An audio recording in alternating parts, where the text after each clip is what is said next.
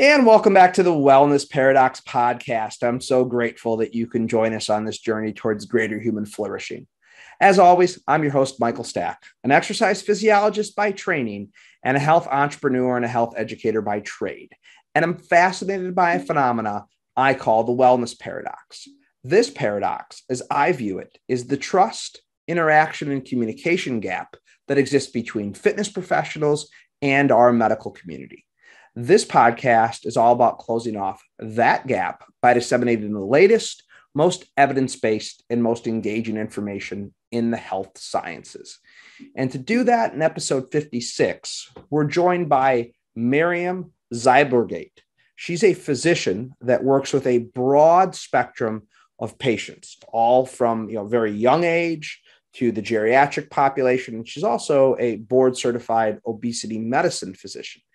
But this is not a conversation necessarily around her medical practice. This is a conversation around the importance of well-being, and not necessarily the well-being of our clients, but more so our own well-being. And as we'll talk about with Dr. Z in the podcast, we as caregivers tend to develop this high level of compassion fatigue, and we tend to put our own needs on the back burner. And this is really a conversation about the importance of putting your own oxygen mask on first before assisting others in your life. As Dr. Z will talk about, she, like many of us, had an epiphany during COVID and actually pivoted parts of her professional career to move towards addressing well-being broadly, but certainly in the helping professions. Any additional information we'd like to share from today's episode can be found on the show notes page by going to wellnessparadoxpod.com/episode 56. Please enjoy this conversation with Dr. Z.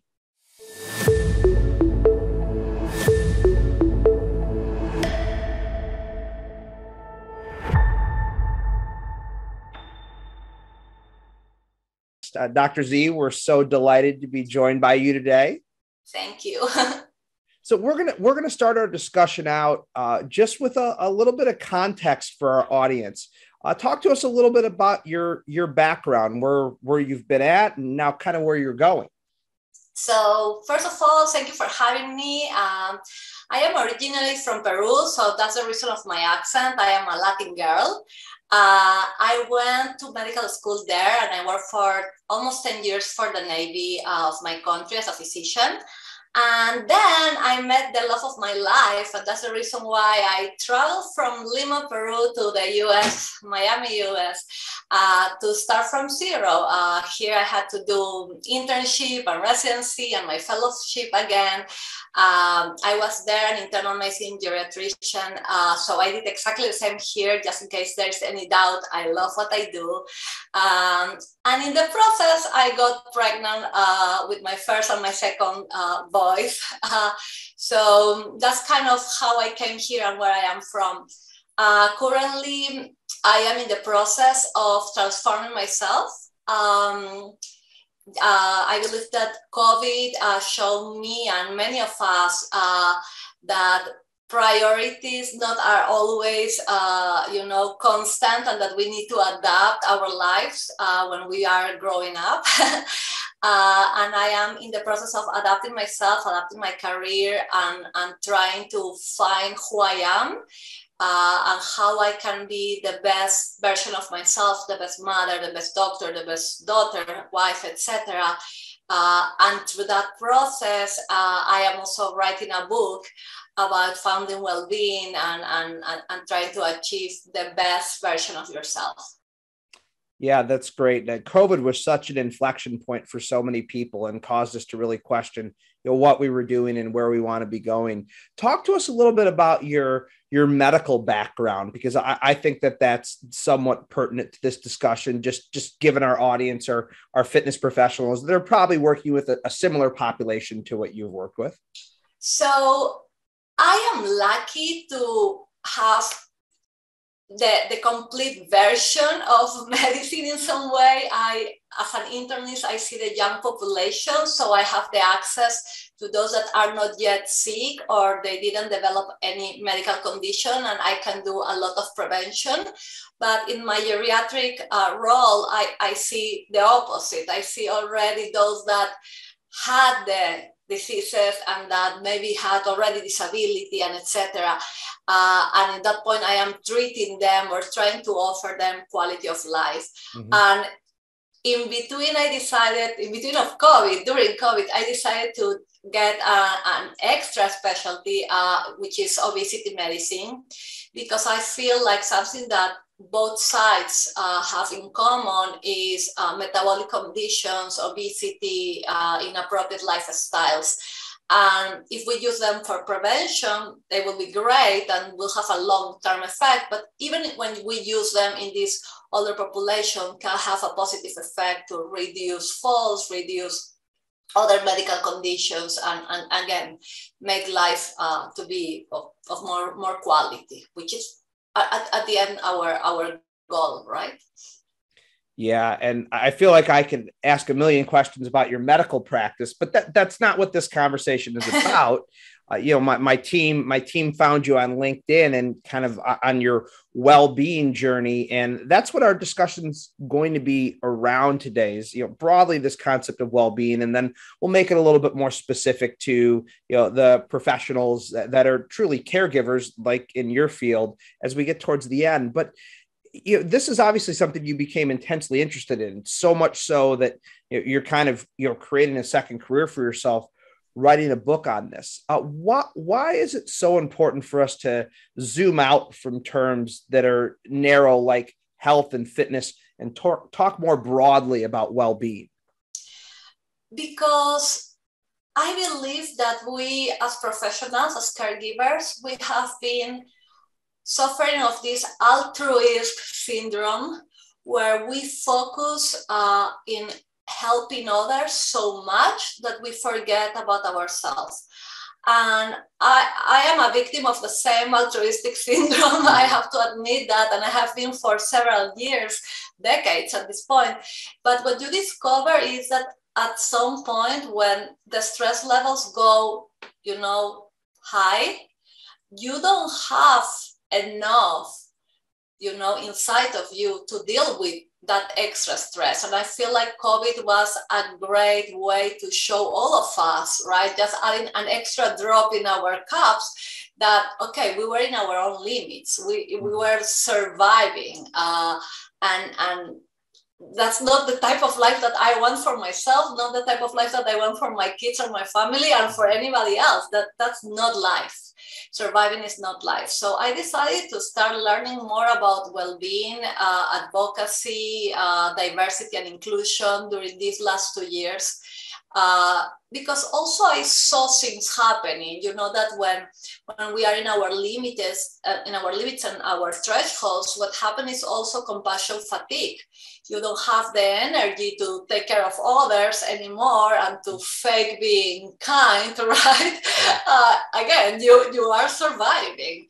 And that's when you see realities. And the reality is that in the world that we live, there is a lot of disparity, there is a lot of discrimination, there is a lot of lack of clear priorities. And I decided that if I want to show a different way, I need to learn first. Because one thing is to have good intentions, and another is to have the knowledge and the understanding of what you are trying to do. Yeah, absolutely. It's very interesting. It is, as you said, compassion fatigue. It's you give and you give and you give, and eventually even the most passionate person kind of runs out of things to give.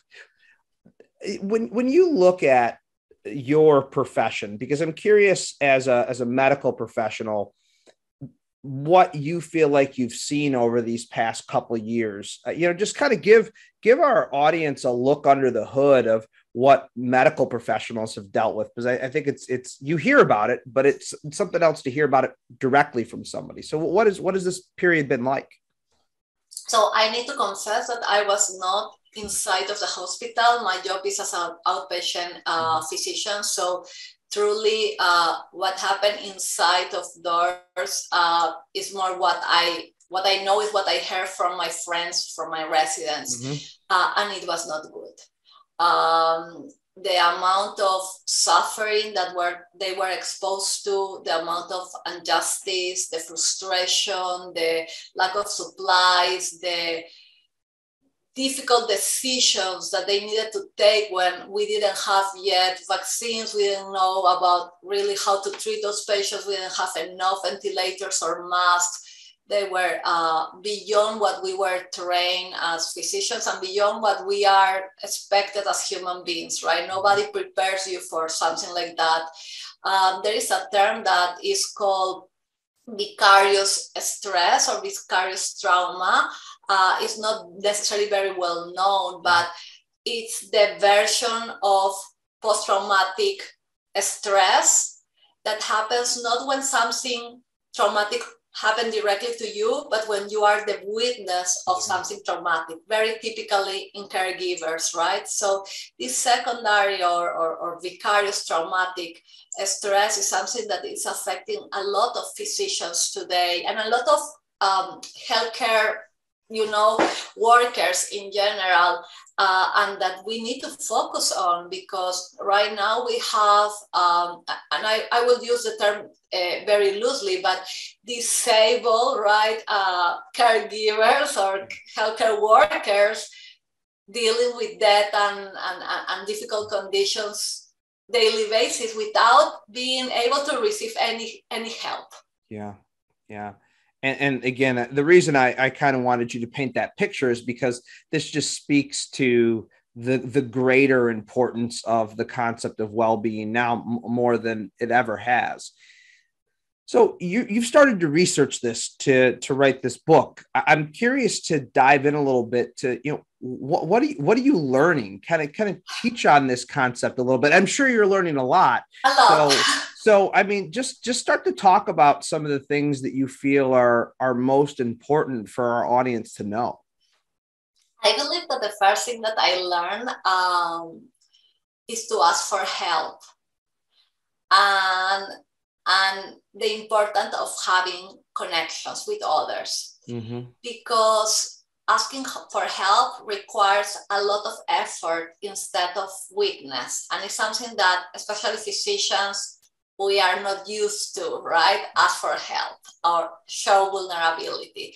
So I learned the power of vulnerability. When you are aware of your weakness, when you are aware of your gaps, where you are aware of your needs, you will have the ability of going the next step, which is asking for help or helping yourself or learning, right? And then your journey of recovery starts. So the first thing that I will suggest to anybody that may be going through a difficult situation is go inside of yourself and find out what's exactly happening to you. What are the feelings? Are you suffering? Are you on fear? What do you need, and who can offer that help to you? And you will be surprised that there are many individuals around going through the same or similar situations, and many others ready to help. So ask for help. I believe that that's lesson number one, and probably the most painful, because you really, as I say, you are almost getting emotionally naked in front of others, and that's very difficult. Beyond that, I learned many lessons about the importance of being self-compassionate, right? Respecting yourself, creating boundaries, something that majority of us, we don't do, again, in this altruistic lifestyle where we are the yes person, right? Yes, till it's your time to get your checkup or take your pills or whatever you need. And for that one, you don't have a yes ready. So take care of yourself, because there is nothing that you can offer to others if you are not okay. And that's something that you will reflect, even if you don't like, right? You will go and you will be stressed, without sleeping, hungry, sad, sick, and you will not be performing appropriately, and that will be noticed in the results. So be careful of taking care of yourself. Again, something that I personally need to learn too. It's part of my journey. And the other thing that I learned also is that you can go beyond your fears, you can go beyond your limitations, you can go beyond adversity. That adversity is something that really is an opportunity to grow.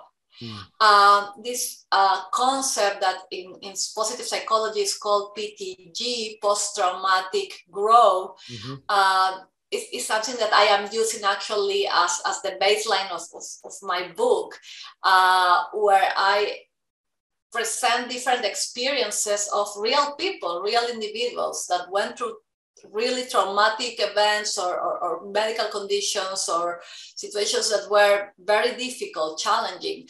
And they were able to, as I say, use lemons and make lemonade and even a delicious lemon pie at the end, which is the opportunity for us to improve, to grow. We decide what we do with our life.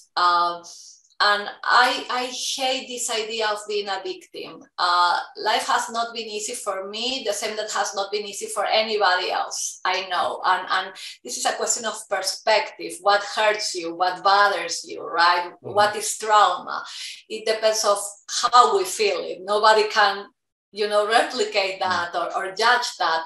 But what is true is that we decide what we do with our present and our future. We cannot change the past, but we can empower ourselves to, as I say in my book, be the writer of your story, be the editor, and be the principal actor.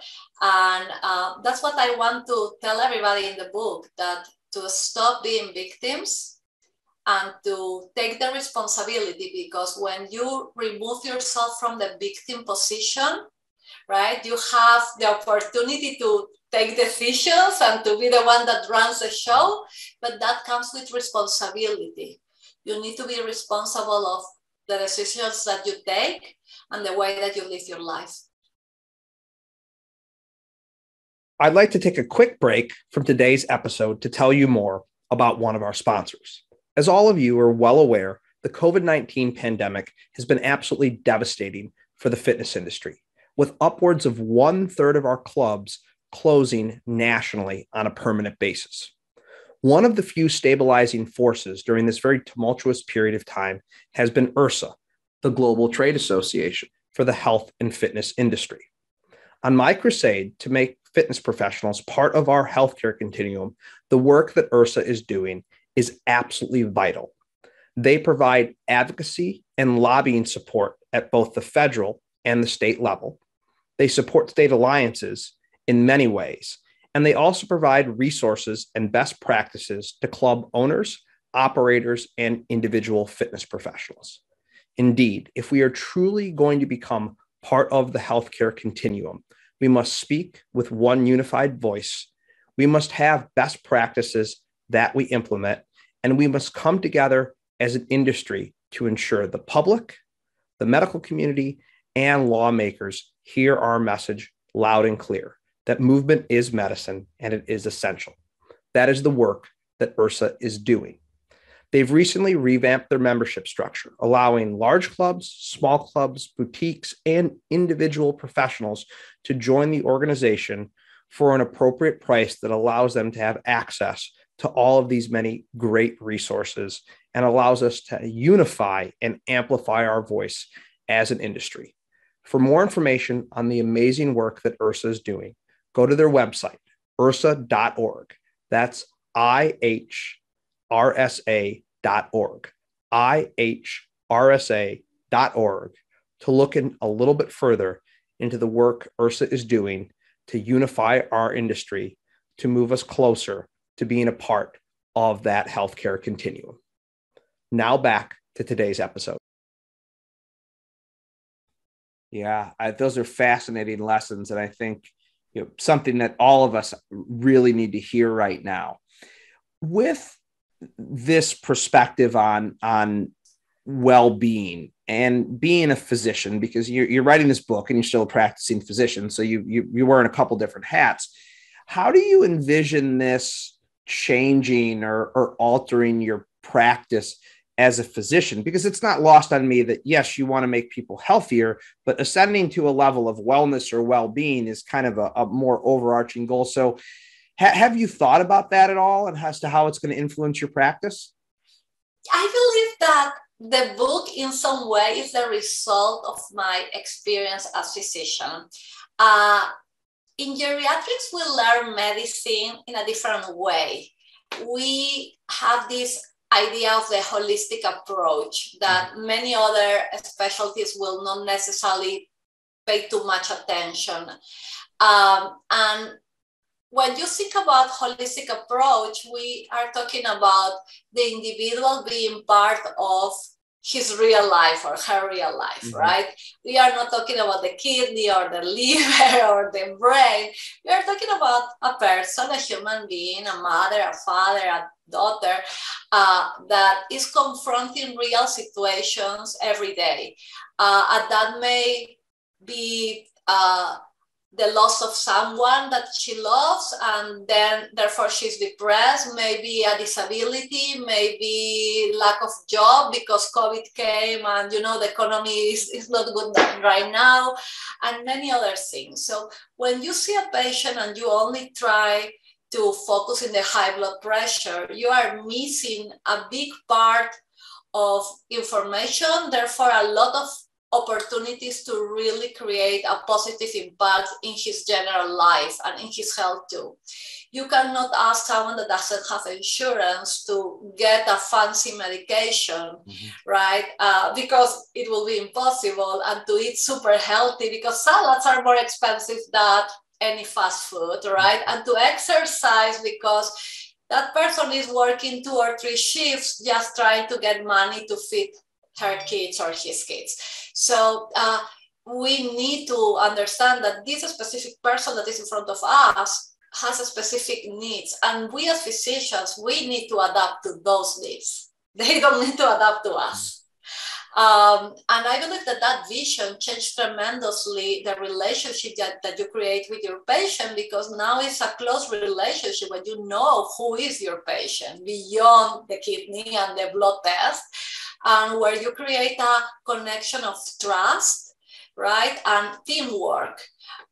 Because your patient needs to actively participate in his, her care, right, with your support, but they are by themselves 364 days extras, right? A few minutes only with you. So what happened the other days? That's why you include them. And again, that's a concept of well-being. Well-being, which is different than wellness, because wellness is more just related to health. But well-being is a broader concept that involves the psychological, emotional, financial aspects, right, of your life, of course, the physical too. So if you want to get well-being, that's what we healthcare workers need to offer, right? This holistic vision of what is medicine in general. Yeah, it's so true. It is about treating the whole person. And we've had, on the podcast before, we've had people from the American College of Lifestyle Medicine on, David Katz, Kate Collins, and they talk specifically about this concept of whole person. And it's encouraging to hear that medicine broadly is going in that perspective. I'm curious, do you feel that this is an isolated trend amongst a few people in the medical community? Do you feel like the larger medical community is starting to embrace the concept of the whole person? I'm curious your perspective on that. I see the sigh and the look on your face. So I'm curious what your thoughts are. I'm trying to answer this in a very polite way. I have mixed feelings. I believe that majority of us physicians and healthcare workers in general, we go to medicine, to the practice of healthcare with good intentions and trying to help, and that we really are committed to service. I want to start with that I believe that that's the truth. I have to also say that the medicine has became a business right now. And if you are expected to see patients in 15 minutes, there's not too much of holistic that will fit that time frame.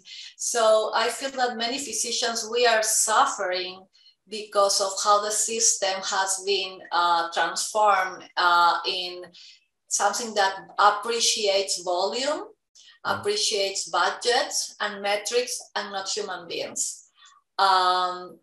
And the big problem with that, beyond the fact that you cannot do this holistic approach that per se is affecting patients, no doubt, right? And the healthcare system per se, because that means that a high blood pressure that was able to be easily controlled now is a stroke that is admitted in the hospital that requires a lot of, tests, and then also that person becomes disabled, so now goes to a nursing home or a facility for rehab, and now is not able to go back to their regular job and will depend from the state to survive, right? And that will affect the complete family. So 15 minutes versus 30 could be a completely different story at the end. Just to clarify how big this is and how our taxes are affected by that, and how the complete system is affected by this, right?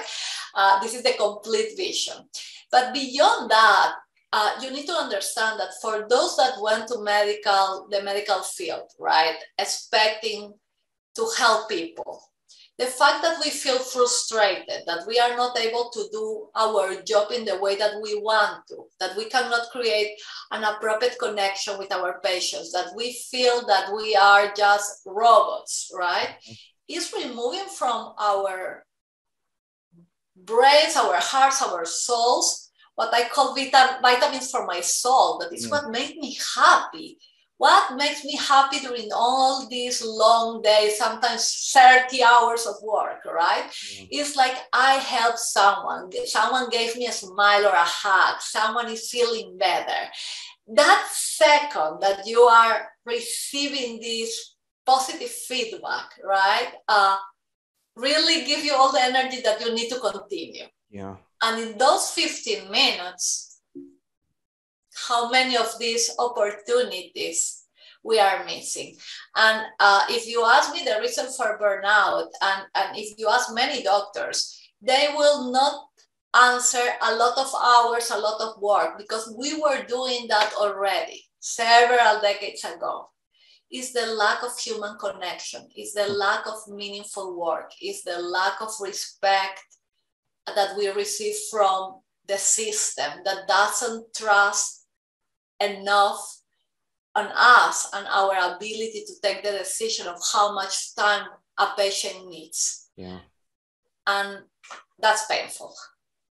Yeah, it's fascinating to hear you say that. And that's my experience as well, is that doctors and people in allied health get into the profession to help, but it is a business, and it's a business that values, numbers and bottom line. And it's hard to make that change from the bottom up level. That is a top down type of problem that is certainly far beyond the reaches of this conversation this morning that we're having. But yeah, I appreciate that insight. And, for the majority of our audience who are, fitness and wellness professionals, I think this gives you a good look under the hood of what happens in medicine, because I think, we sometimes in our profession, we don't understand the perspective that medical professionals have. And, hearing you say that, and hearing you say what fulfills you and gives you energy, I think is very similar to what fulfills, fitness and wellness professionals and gives us energy. So I want to move to a question that I think it would be good for you to address, because I think I would love our audience to hear it from, somebody like you, who's a physician that works with a broad spectrum of patients. You said to me when we were talking prior to the podcast that you had to confess that you've you've never really been to a health and fitness center. And I kind of smiled and laughed at that. And I think it's actually great that you bring that perspective to our conversation. So talk to us a little bit about, as a physician that works with the broad spectrum of patients from very young to very old, people who have obesity and all those comorbid conditions, talk to us about how you address the physical activity component when you're somebody that isn't necessarily going to say, hey, go to a health club, because you don't yourself. And you said it earlier, if you're working 3 jobs, you don't have the time or the money to be able to afford that. So talk to us a little bit about your view on physical activity. Yeah, yes, I confess that is true. I did classic ballet for 10 years of my life, and I have doing like here and there yoga, which I like, but I will never go to a gym. I apologize for that, but that doesn't fit me. Doesn't make the value of the gym or any exercise or sport less important, right? And I want to clarify that. But the reality is that I have many patients like me, and they need to exercise, and I need to exercise. It's important part of our life. So if you will not be able, I always say that the doctor is as good as the results. Doesn't matter how many diplomas, how many certificates, whatever. If you don't get good results, you are not a good doctor. That's part, and that's big part is how you convince your patient to do what he needs to do. And in your case, to do the exercise or diet or lifestyle modification that you need. So in my case, I rather to have this type of motivational interview where I find what is important for my patient, right? What will move their bodies? What will, help them to feel like, okay, I can do this. Mm-hmm. And after that, is just to try to incorporate what is possible, right? Instead of doing an impossible plan that, if you are lucky, will last a week and the end. Mm-hmm. So, for example, dancing with your kids at home, playing soccer with your kids. Sometimes I tell my patients, YouTube, and you are Latin and you like salsa with the husband, or call a group of friends and go for a walk. Not everything is, perfect in life. We need to understand that. But as soon as you start getting these things incorporated, you will be surprised, but patients will like a little more and a little more. And when they start seeing the results, they will. So my suggestion for you guys, and I want to say that the value that you guys bring to the table is enormous, because again, we are very tiny time with patients right now. And we don't have the power to create this long-term modification. You have it. Right. So my suggestion is do what we are not able to do, not only because we don't know. Prescribing exercise is something that I learned when I did my obesity training. It's complex. It's more than go to the gym. that doesn't qualify. But you have the knowledge and you have the power to be in contact with the patient and to create, in this case, it's your client, right, or the person, for longer time, and create a nice relationship, right, of trust, commitment, I will say even friendship. You can find these areas that really motivate. And if you need to, start with something that is not the typical, and you need to adapt your routine just to get that person engaged and in love with the plan, go for it. Yeah. I'm sure that you will be more successful long term.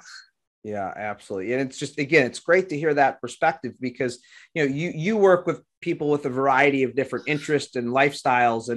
And I think just broadening our perspective as professionals as to how we could move in a more enjoyable fashion, because I think that is going to allow the program to last beyond that first week or two, as you talked about.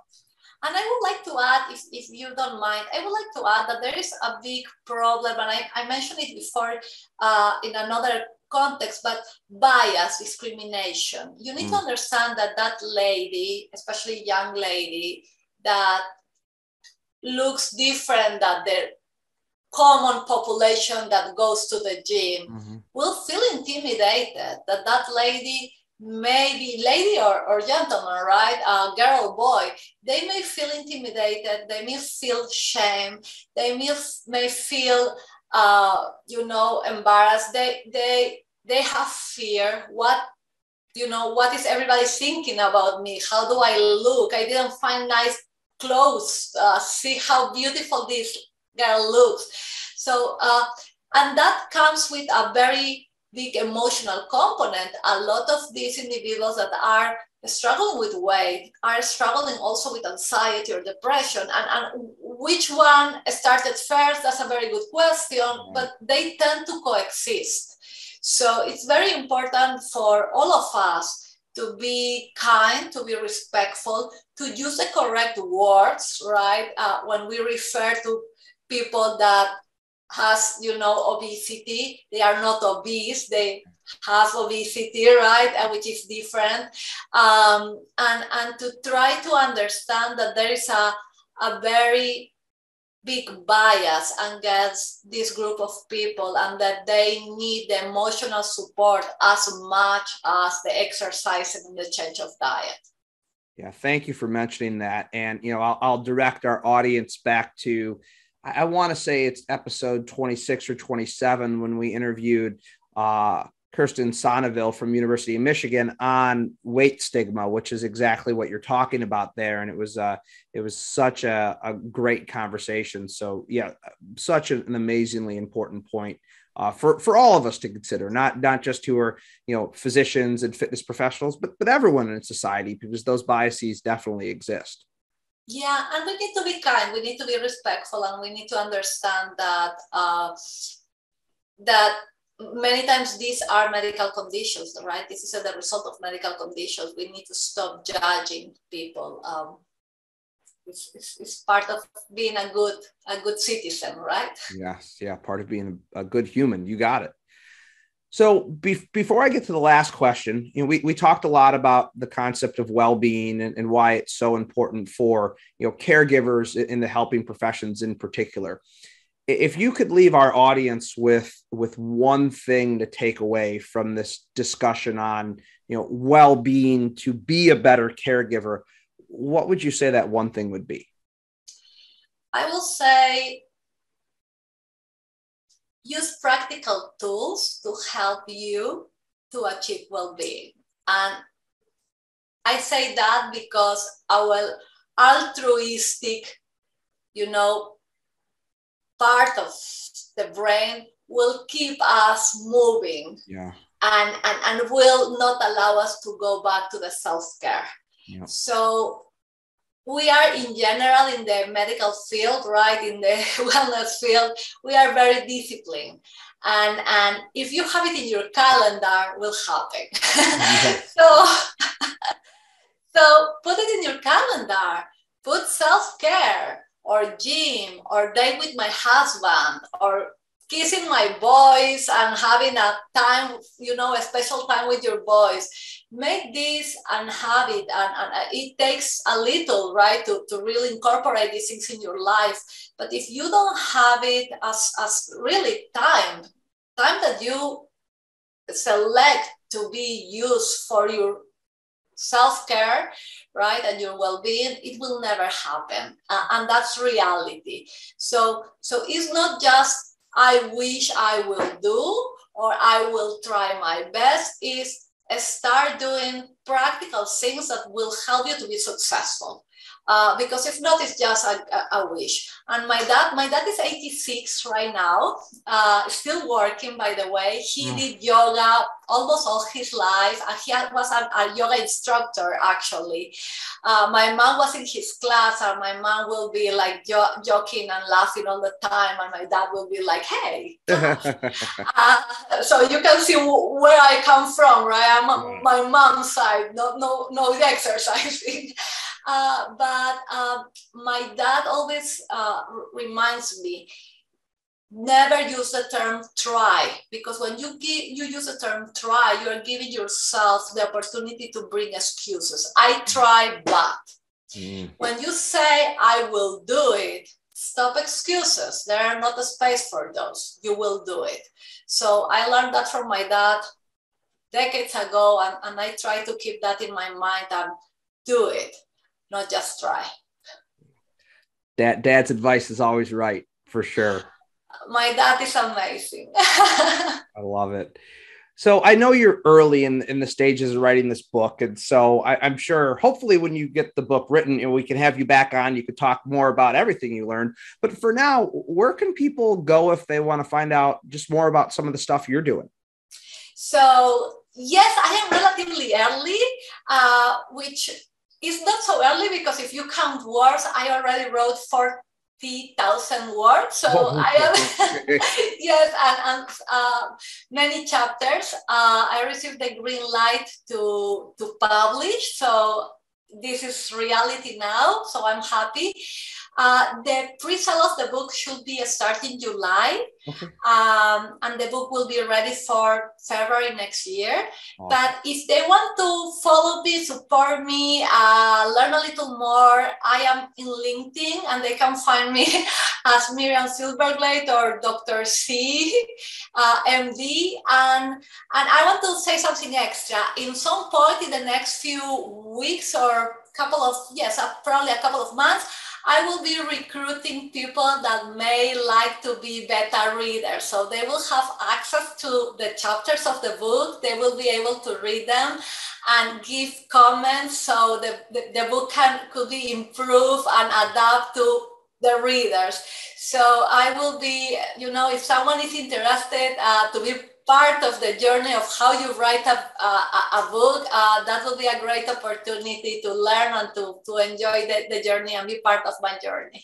Oh, that's great. Yeah. And we'll link up to your LinkedIn profile on our show notes page so people can get in touch with you. And yes, Dr. Z, I found is a much easier way to pronounce your last name. So people will be able to find you on LinkedIn, and we'll definitely remind our listeners of that opportunity to be beta readers of the book. I think that's an awesome opportunity. So cool, right? I'm excited about that and hearing what everybody else has to say, because again, this book is my collective journey with many others that are going through the same, many others that learn some lessons, and those that want to change their life with me. I love it.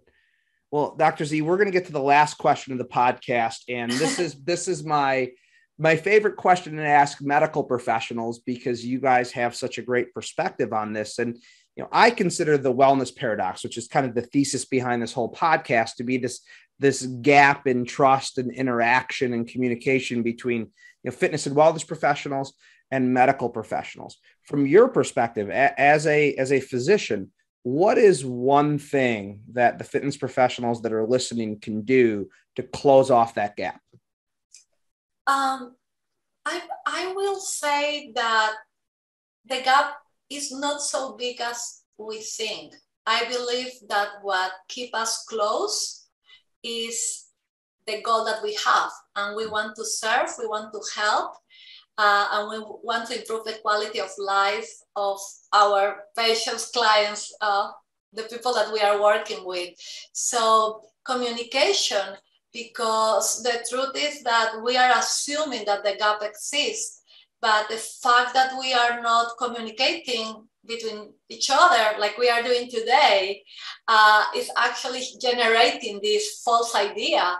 We are in the same boat. We have the same goals. We work with the same tools, and we need each other to be successful. I need you guys because you have this knowledge that I don't have. You have this time that you can offer that I will not be able to offer, and you need me because maybe your patient has medical conditions and need the medication.